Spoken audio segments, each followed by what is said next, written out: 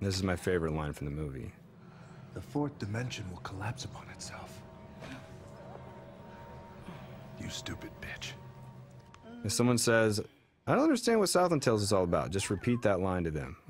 My name is Richard Kelly, and I'm the writer-director of this motion picture you are watching called Southland Tales. And today is August 25th, 2008, 2:18 p.m.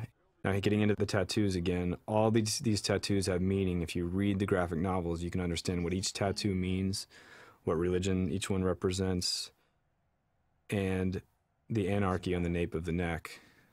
To end all suffering. Discussion of the nape of the neck where your soul can be removed. I think that was a big thing from when we were in college and starting film school. And I remember Darren Roberts, who's one of my editors, we were all just worshiping Quentin Tarantino and read the script for Pulp Fiction. As our freshman year, Pulp Fiction was getting ready to come out, and scene with Ving Rhames with the Band-Aid on the back of his neck, that's where they removed his soul, and that's what's in the briefcase is his soul, Marcellus Wallace's soul. But anyway, and the mystery of the desert and what happened to Boxer in the desert is finally revealed to the audience and to Boxer. And the glues and the breadcrumbs that you hopefully have gleaned and discovered from the first two chapters finally all coalesce here in this scene. They should, at least. Pay attention, and I would love to be able to show more of the psychedelic nature of this, what happened when they went through the rift and everything. And it's very wild stuff I had in mind to do, including the big catapult of the monkeys being launched into it, but there just wasn't money to pay for it.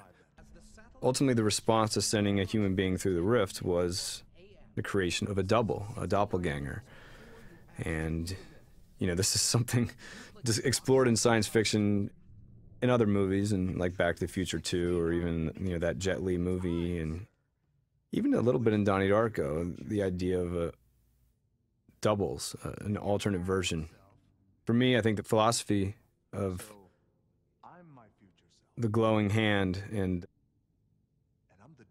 that really, that's the primer, is a handshake, and the double coming to terms with itself and staring its ego in the face and accepting it. Here's where Pimps Don't Commit Suicide comes back into play, and a lot of people have asked me why this line is the final line of the movie, and I guess I'll get into that later, but to me it's pretty obvious. Just all depends on your definition of pimp. The Rove Credit Union, you can take what you want from that. I think it's fairly obvious. And the ATM rip from the wall by the gas-guzzling Humvee. It's all very meta, and it's all very abstract, but it fits together in my mind, and I hope that people can watch this movie and start to put it together for themselves. And the two roads diverge and reconverge in this intersection at 4th and Hill, and here we go, the crash, staged for real with some digital augmentation. Fate of mankind also rests in his hands, and people have asked me about if Boxer is the decoy,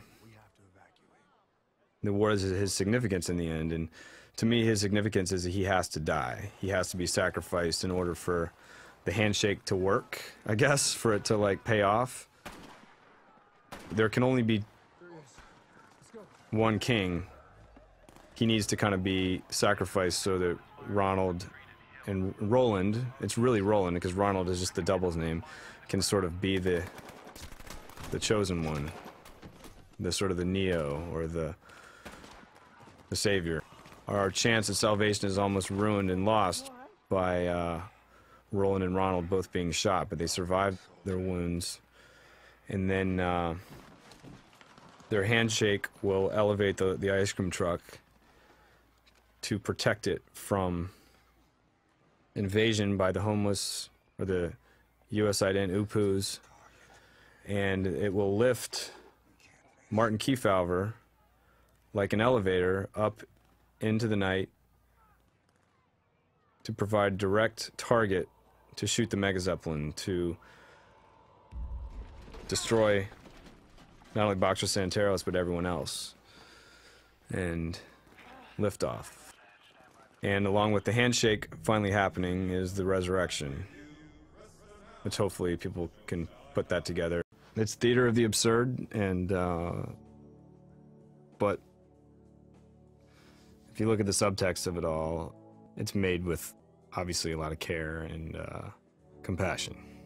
A lot of people have brought up Repo Man and the floating car at the end, and honestly, that was never an issue. It's something I never even thought of until after we made the film. It's kind of like everyone thought Harvey, oh, did Harvey influence Donnie Darko, the rabbit in Donnie Darko? I was like, no, not at all. As absurd as all of this is, you think about our gas prices, and you think about Iraq, and you think about if Barack Obama is not elected as president, where will we be when this gets released? I don't know. And maybe it had to be this way. I don't know. Did it have to be this way? Could we have prevented it? Yes. Can we still prevent it? Yes. It's not easy, and it requires changing your belief system or your behavior, but we'll see. And Boxer realizing that maybe they'd rather dance with each other. There's